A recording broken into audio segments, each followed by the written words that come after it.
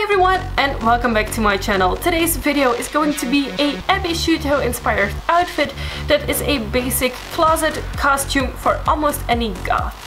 So in today's video we will go over the outfit, the accessories, the makeup and the hair of Abby Sciuto to create this outfit. It was actually really simple and really easy to do. If you haven't already, please subscribe to my channel. I am making only Halloween themed videos during the entire month of October and I would love to have you here for every single one of them. And if you haven't already, you can still enter my giveaway, my Halloween giveaway. I will link it somewhere around here. But now without further ado, let's get started with Abby Sciuto. First of all, the outfit. This was actually super simple for me. Except for this lab coat, everything is just a normal piece of my wardrobe. I am wearing a plain black t-shirt that is just from H&M. I'm wearing a band apparel pleated skirt and then I am wearing my trusty platforms. For accessories, of course you have this lab coat. This is optional, but it really does finish the look. A spike collar, of course, because Abby wears them all the time, and then also a spike or studded bracelet. These are the staple pieces that Abby always has. The makeup is also very simple. Polly Perrette, the actress who plays Abby Sciuto, actually has an insider clip on YouTube of her makeup. She only wears a tiny bit of foundation with sunscreen underneath it because they're outside in the sun the entire day.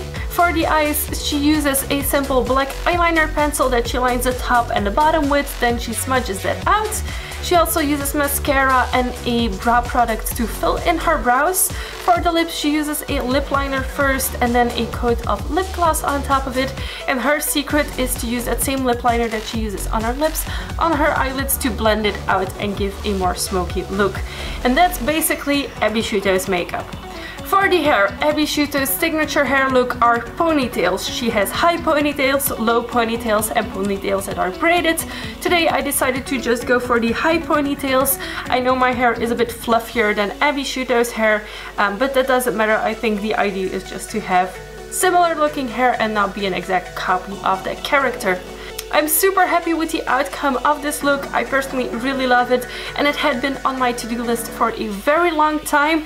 I hope you guys enjoy it as well. Give this video a big thumbs up if you did.